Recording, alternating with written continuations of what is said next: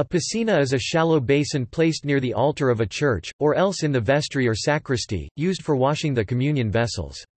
The sacrarium is the drain itself. Anglicans usually refer to the basin, calling it a piscina. Roman Catholics usually refer to the drain, and by extension, the basin, as the sacrarium.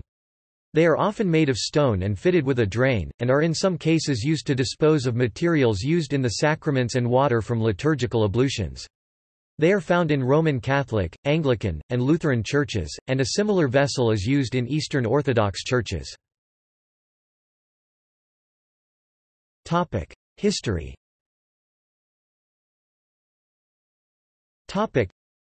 The piscina is a Latin word originally applied to a fish pond, and later used for natural or artificial pools for bathing, and also for a water tank or reservoir. In ecclesiastical usage it was applied to the basin used for ablutions and sometimes other sacraments. They were originally named for the baptismal font. Piscina seem at first to have been mere cups or small basins, supported on perforated stems, placed close to the wall, and afterwards to have been recessed therein and covered with niche heads, which often contained shelves to serve as ambries. They were rare in England until the 13th century, after which there is scarcely an altar without one. They frequently take the form of a double niche, with a shaft between the arched heads, which are often filled with elaborate tracery. If there is no drain, a niche for washing is a lavabo, though the usage of the two terms is confused. Usage.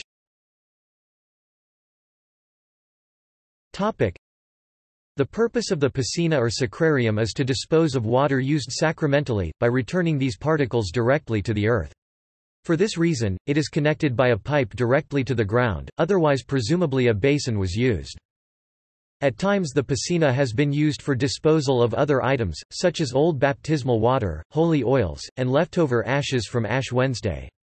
A common myth is that consecrated wine was also poured down the piscina. Actually, the rubric stated that clearly any consecrated blood of Christ that is left over after communion is consumed either by the priest or by those who assist in the distribution of the Eucharist, the extraordinary ministers of Holy Communion. There has never been a time when the precious blood was officially poured down the drain. What caused this confusion is that in countries with plenty of cheap wine, if there was any unconsecrated wine left in a cruet, that wine was washed down the piscina. In the Roman Catholic Church, pouring the consecrated wine, the blood of Christ, or the host down a sacrarium is almost never permitted. Extremely rarely, the Eucharistic species spoils or becomes contaminated such that it cannot be consumed. The host is then dissolved in water until it disappears, then the water is poured down into the sacrarium. In accordance with what is laid down by the canons, one who throws away the consecrated species or takes them away or keeps them for a sacrilegious purpose, incurs a latae sententiae excommunication reserved to the Apostolic See. A cleric, moreover, may be punished by another penalty, not excluding dismissal from the clerical state. This applies to any action that is voluntarily and gravely disrespectful of the sacred species. Anyone, therefore, who acts contrary to these norms, for example casting the sacred species into the sacrarium or in an unworthy place or on the ground, incurs the penalties laid down. Eastern Christianity.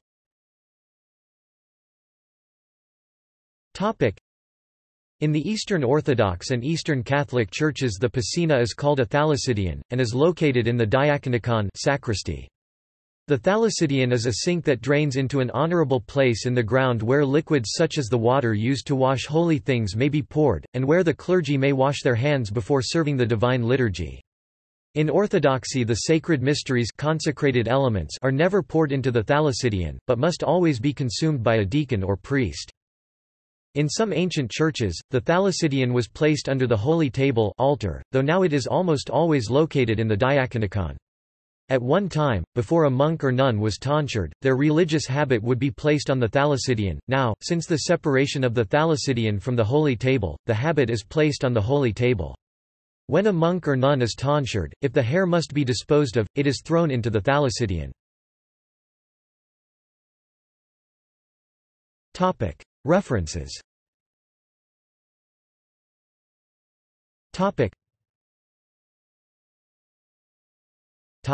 External links.